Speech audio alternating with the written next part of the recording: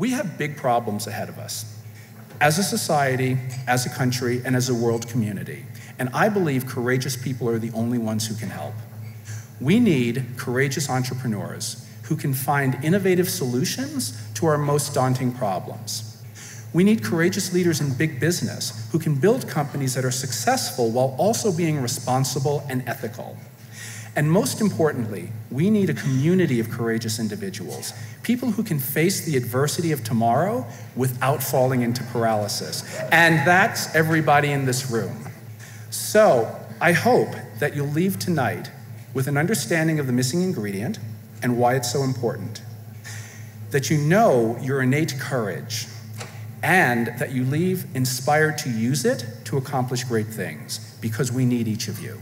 Thank you very much.